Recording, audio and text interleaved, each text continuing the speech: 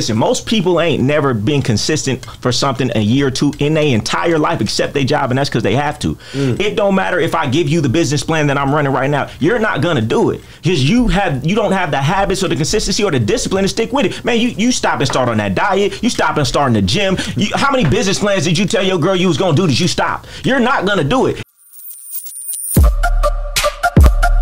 Yeah, we on Boss Talk 101. Yeah, we gonna talk. I like that. Without an enemy, you don't know how strong you are. Yeah, without a forward soldier, you never know his strength. Hey, and I apply that to women all the time, man. You don't know that broad until she comes with a test. And a lot of times a dude to be with a woman 4, 5, 6, 7 years, ain't no test came. You said she's solid, she down, because she been with you for 6, 7 years, but she ain't never been in a position to get better than you. So why you giving her so much weight? I don't care if you've been with me 10 years. Has Drake come up to you and said, I'm gonna take you and whisper you away from that man? No. So we don't know what you gonna do when the situation arises. That's why I tell these dudes all the time, man, you better give that woman a test, lest you find out when you can't, when a test come and you can't stand for her to lose that test, you know who she really is. A lot of dudes, they wait until it's a situation that they really don't need her to fail, and she failed that test because he didn't test her beforehand. You got to test your woman beforehand. Just because somebody around, if they ain't been tested, you don't really know who they are. Man, I had people around me for a long period of time. You know, I'm always having money. They never having money. So they were always meek and humble. And then they got some money, and we saw who they really were. I was around them 10 years, but we didn't know because it wasn't a test for them to show their character, who they were when they had some money. You know, same thing with the broad. Until she got better options than you, man, you don't really know who she is. But I like that you said that. That's a good man. Like I said, the whole conversation, I had to put that Bible in here because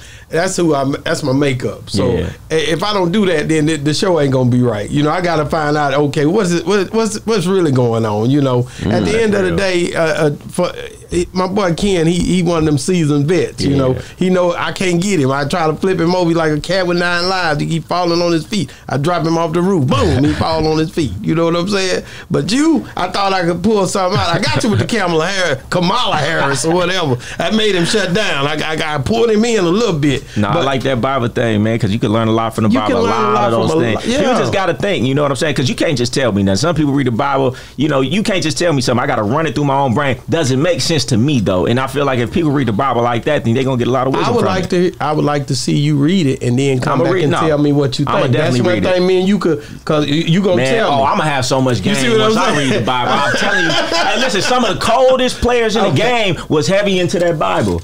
Some of the coldest players in the game was heavy into that Bible and used that shit in their household. So I know it's powerful. That's what I'm telling you. Check it, man. Hey, man, listen, man.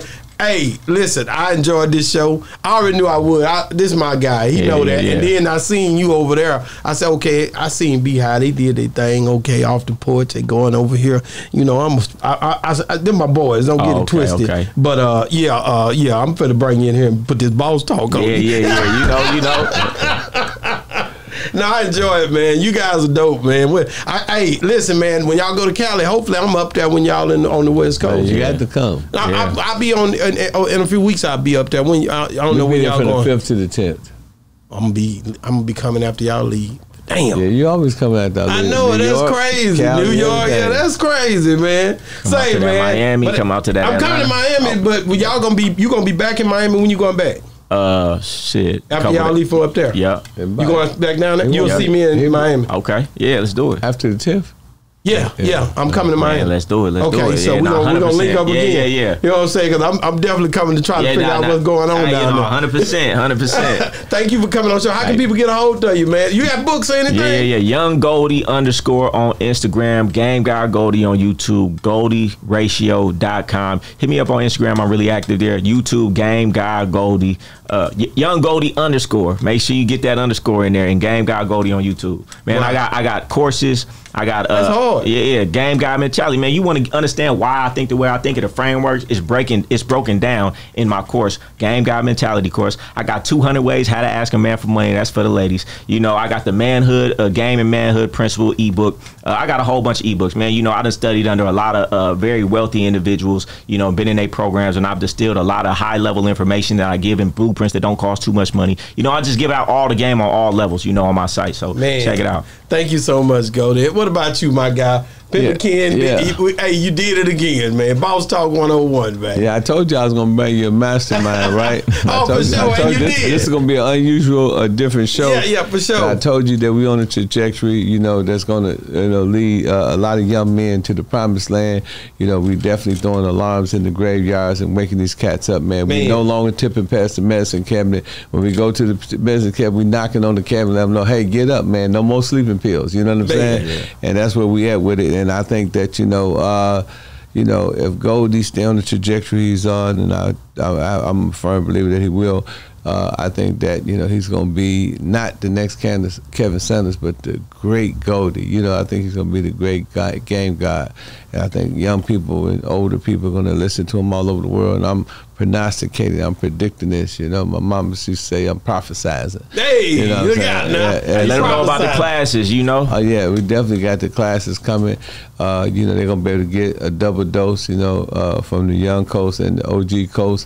And it's going to be really, really electrifying, man. It's going to be highly spiritual, you know. And like you said, anyone who's watched this show, the one thing this show have done today is show our range, you know, that we can go from religion, we can go to philosophy, we can go to the ism, we can go to the streets, we can talk about the women, we can talk about the men, whatever y'all want to talk about. We want to talk about exercising. You know, that's what me and Goldie bring to the table. And like I said, you know, we're going to be starting our classes soon so people can go and they can join. And, man, definitely follow me at RealPimpKid_. And go get my books as always. The 48 Laws of Game, Pimpology by me. You can go get it at audible.com by typing in Pimpin Ken. Also, my other book, The Art of Human Chess, if you're a study guide to win. If you want to learn how to move and maneuver and finesse, you know, that's the book for you. You know what I'm saying? That's why I get. Hey, let me get one more thing too. I'm going to say one more thing. And shout out to Mallory, who holds down my hip-hop fraternity up there in Atlanta. Shout out to Vado, my vice chairman. Shout out to CB Gray. Shout out to my artist, Mike Fresh. He was supposed to be here today, but he's probably in Fort Worth handling some business. Shout out to my son, Everyone the Great Supreme, and my other son, who's an actor in Hollywood, Ken Ivey. And shout out to the entire hip-hop fraternity. And if y'all want to join, they want to join the hip-hop fraternity, go to hhfmedia.com. It's a free social media site, all black-owned. You can upload your videos, you can upload your music, and you can follow and DM people. Man, check it, man. What we got? I got weekly game calls right now. You could jump in on those. I also got a website, a free game community where every day I'm dropping gems of game just on life, on personal development, all that. And the last thing I want to say is this, man, because I'm heavy on this, man. We was talking about the game and things like that, but what I'm really about, man, is personal development, becoming that man first. All this other stuff, man, y'all want to walk the walk without talking the talk. Y'all want to talk the talk without walking the walk. Y'all want the game, but you don't want to be that man. Y'all want the money, but y'all don't want to be that man. I want everybody to work on themselves, man. What's a man without strength? You need to be in the gym. You need to be eating right so you can have that mental clarity. You need to be doing the things and develop that discipline, that consistency, the habits. Once you become that man, you could do anything you want to do successfully. But if you try to do everything first, you're going to have to come back around and become that man first. So become that man first and get your value up. Man, listen, man, I didn't really ask you, but usually when the guests come on here, they leave me with one of their necklaces. I ain't tripping, though. If you don't want to do it, it's up to you. But usually they'll leave me one, and I keep it for them until they get back. It's both hours. Hey, I would tell them to do that, but I got to wear it first. And then I hand it down to you. Let's talk about the jury for a second. Like, how do a guy, like most dudes look at you, they're going to be like, okay, I hear you game.